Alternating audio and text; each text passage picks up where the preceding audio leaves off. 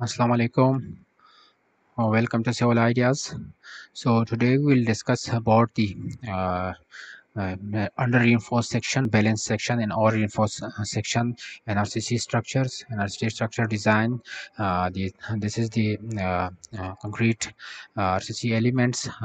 This is the beam, and so what is the difference between them, and now we'll discuss it in this short video. So the detailed articles is available on my website. You can check out the link in description and can study from there. So now first is we'll discuss about the balance section. So the balance section, it is generally we define as the balance section is the RCC section, which is reinforced with such amount of steel that when extreme fiber of compression zone of concrete reaches to its maximum permissible value of stress and strain. So this is the stress and strain value for the concrete and compression zone, and this is the stress and strain value for the steel and tension zone. When these both values reaches to its permissible value simultaneously at same time, then this will be the balance section. So you can see this is a picture. So this is the balance section. Just we have done the schematic diagram, but the actual picture is here. So you can see from here, this is the balance section, and this is the neutral axis. So the neutral axis is beyond neutral axis as lies in between these two. So in this type of sections, first these values of the stress and strain and tension, and also in the stress and strain and compression of concrete, both reach at same time. This value and this value reaches at same time, so that's why the structure may be failed in compression or in tension. So this is the balance section, and the neutral axis and this type of section is called critical neutral axis, and denoted by NC. You can check out all these parameters on my website. What is AST, FST, and stress and steel ultimate strain, yield stress, characteristic strength. All these parameters you can study it from this website in detail. And this is the this type of failure when the sections and compression and tension reaches at same time, these values reach the same time, then that will be maybe fail by brittle or ductile. And the neutral axis is called NC or XU balance, you can show here.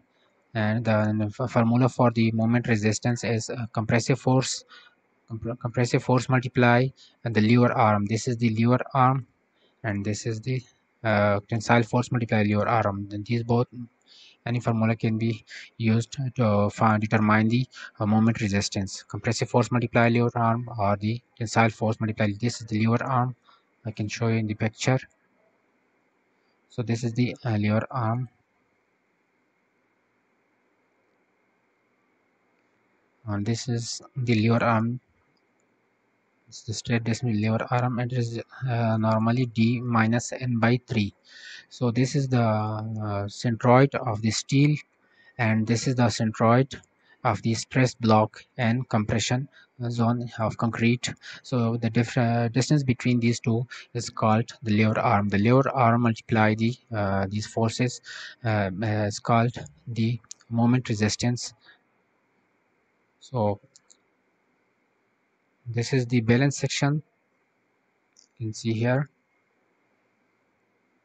This is the balance section.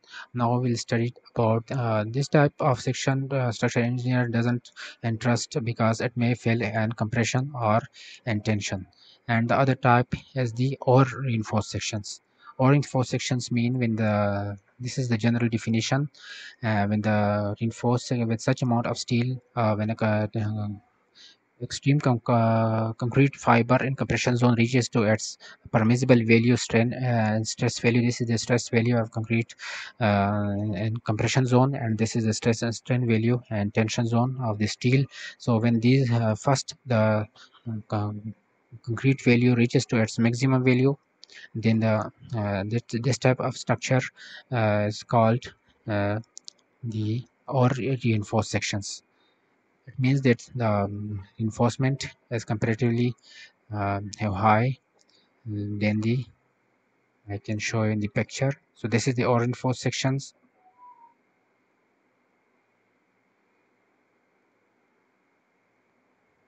So in the first you can see here.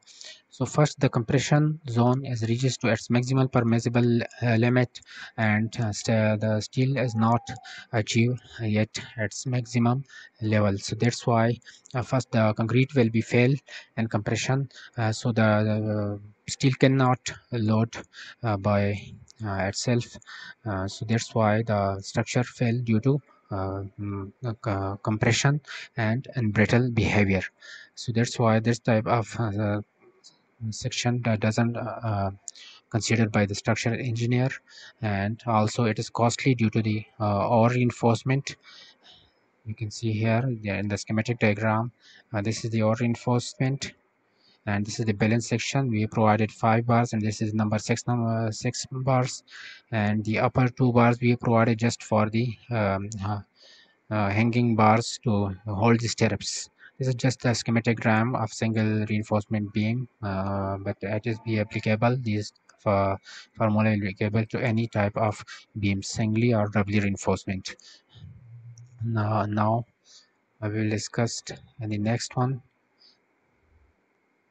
And also one thing here, that the NC is the critical uh, neutral axis, and N is the actual neutral axis. Actual neutral axis mean that they are reinforcement, the neutral axis and the or reinforcement section there, and the critical neutral axis is the critical reinforcement, and the critical neutral axis and the balance section. This is the critical neutral axis and the balance sections when the both stresses reaches simultaneously, and this is the neutral axis and the uh, or reinforcement section.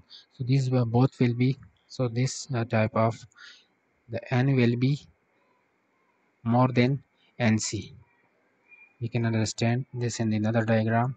You can see here, this is the or reinforcement or infrastructure. So this is the nc and this is the n. So the n is greater than nc from top.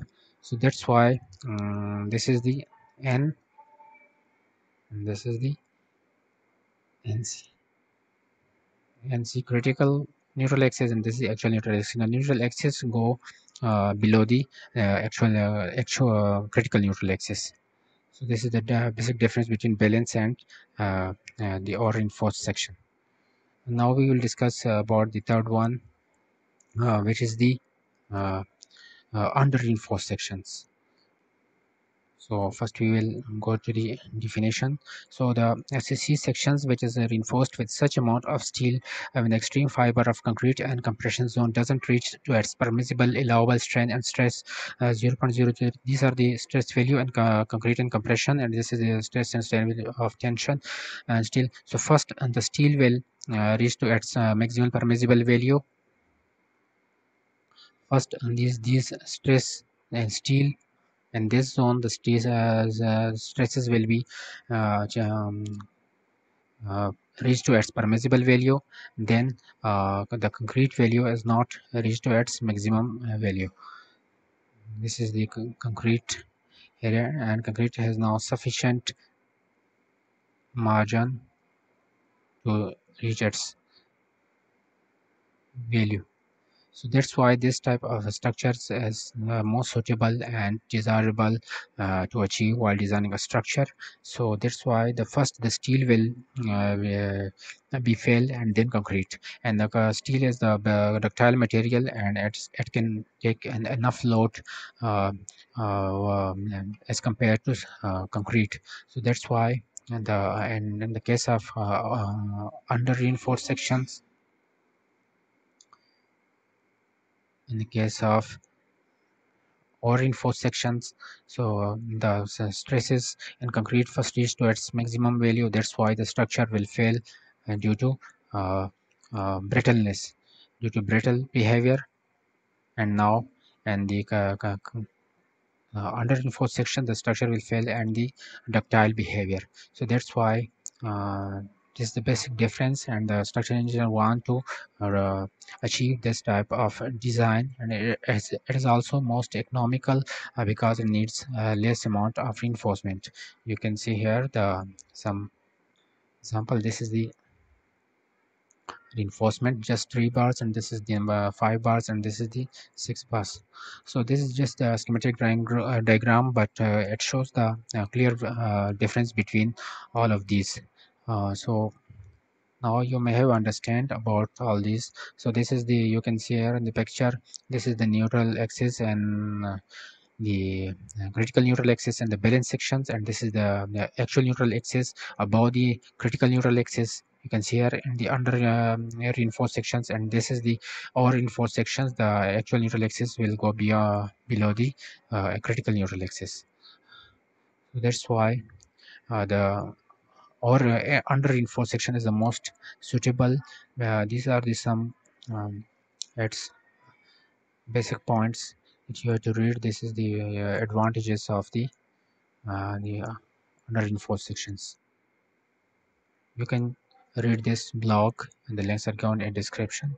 If you have still any doubt, you can comment in the comment section, and I will explain for you.